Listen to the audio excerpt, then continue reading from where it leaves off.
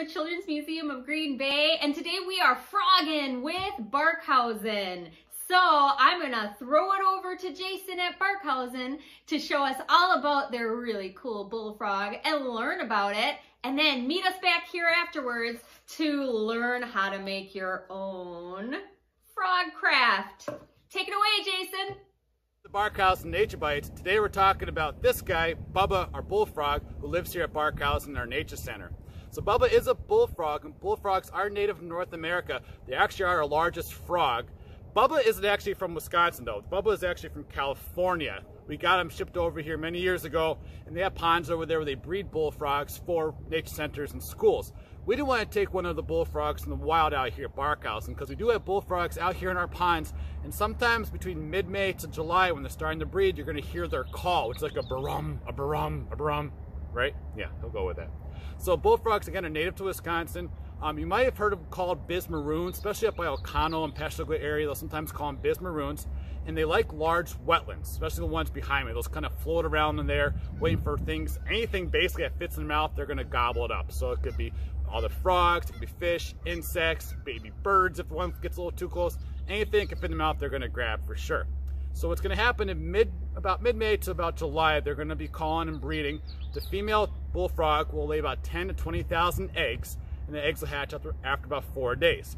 And then tadpoles, when they're swimming around, it's going to take a year to 2 years for them to actually develop into a bullfrog. So they're not going to turn to a frog that year likely. What's going to happen is they're going to overwinter, they're going to hibernate as a tadpole, and then the following spring they might turn into an adult frog, or maybe take 1 more year. Depends when those eggs were laid. So if you ever see tadpoles early in the spring, they could be from a green frog. Green frogs also do this. It'll take 1 year usually, or it could be from a bullfrog. And on the note of green frogs, these are obviously, bullfrogs are very green, but if you're curious what's the difference between a green frog and a bullfrog, other than the size, one big key thing to look for is right by the eardrum, right there, the circle right where my finger's pointing, there's a ridge of skin. We call that a dorsolateral ridge. And if that ridge of skin wraps around the eardrum, you got a bullfrog. If that ridge of skin goes down the back, you got a green frog. And obviously the size will tell you a big difference as well. And if you look on their throats, if it's very yellowish and they have very large eardrums, you got a boy bullfrog. This one's definitely a boy.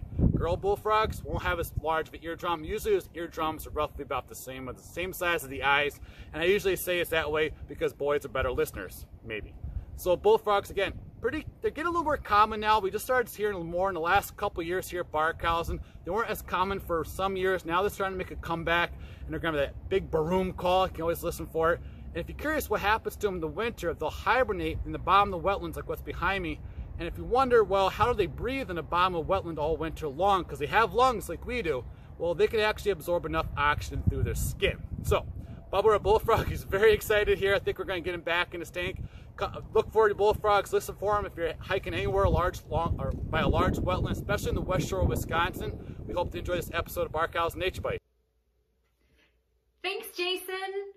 All right, so we're going to use our inspiration of the bullfrog to make our own frog projects at home with some recycled materials. And we are going to be making these cardboard frogs with a fly here. It can also be a little game, a little fly catcher game where you try to catch the fly. Woo! Oh, I'm gonna have to practice on that. Okay, so what you're gonna need is a cardboard tube, and you're gonna want to either paint it green or color it green somehow, maybe with a marker or a crayon. I painted mine ahead of time, and for a little extra fun, I painted the inside pink, if you can see that. Or red maybe would be fun too. You'll also need a glue stick or glue bottle, string or yarn, a marker, a scissors, paper. I am using white paper and green paper, that is scrap paper, a stapler, and some Scotch tape. All right, so let's get to work. So first, what I'm gonna do is take my green tube that I have and add some eyes to it. So I have this scrap paper here. I'm sure you have white paper that's hanging around your house somewhere that has a little bit of extra life left in it so that you don't have to use a brand new piece of paper. And I'm gonna fold it, I fold it in half, see, like that.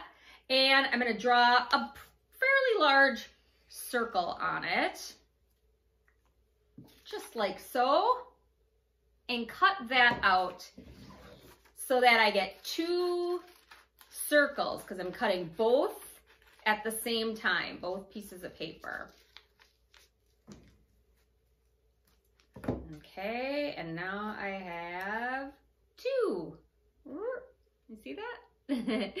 Okay, now I'm going to draw a circle with my marker, my black marker, in the middle of both to give the eyes some life to our frog.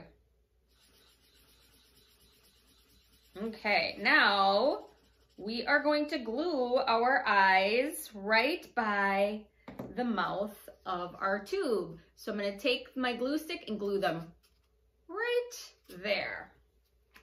Okay. Boy, it was sure interesting to learn about the bullfrog from Barkhausen, wasn't it? I thought that frog was really cool. Okay. 1 eye and 2 eyes. I've never seen a frog that big in the wild. I would sure be excited to see one like that. My boys love seeing frogs when we go on our hikes, but we've never been lucky to see one that big. Okay, there's my frog with his eyes. All right, now we need to give it some legs. So I have some green scrap paper here. Again, I found some that had a little bit of life left in it instead of taking a brand new piece of green paper. You could also use white paper and color it green if you don't have green paper. And I'm gonna just draw some legs. So again, I'm folding it in half to do 2 at a time so that they match. Frogs, a lot of times, have their back legs curved. So I just kind of made a curvy back leg like that. I'm gonna cut it out. And then his front legs, I'm gonna make straight. When we're done cutting them out, we're just gonna glue them right to the tube. Okay. Now I've got 2. See where they are. There we go. Maybe you can see that way better. There we go. And now some straight legs. So I'm gonna take my green piece of paper again, fold it in half, and make 2 straight legs. I'm making some webbed feet on the ends like that. There we go. And I'm gonna cut that out. All right. Almost done here. And there are my 2 legs. All right, let's glue those on. I'm gonna take these straight ones and glue them towards the front.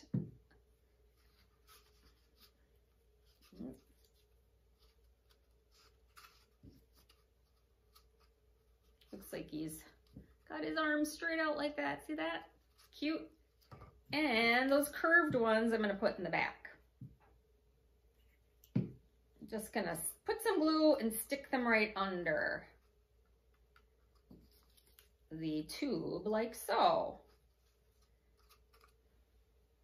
See? All right, now I'm gonna press the end of my tube, the back part like this, and fold it kind of like that, and take my stapler. Oh, you know what? Before I do that, I forgot a part. I need my string. So I'm gonna cut a little string off first. I don't wanna forget that step. We want the fly to be coming out of the frog's mouth. Okay, let's put that string down the tube so that it's coming out the end just a little bit. Okay, now I'm gonna fold it and staple all the way across the back. I'm gonna have to stand up for this a little bit.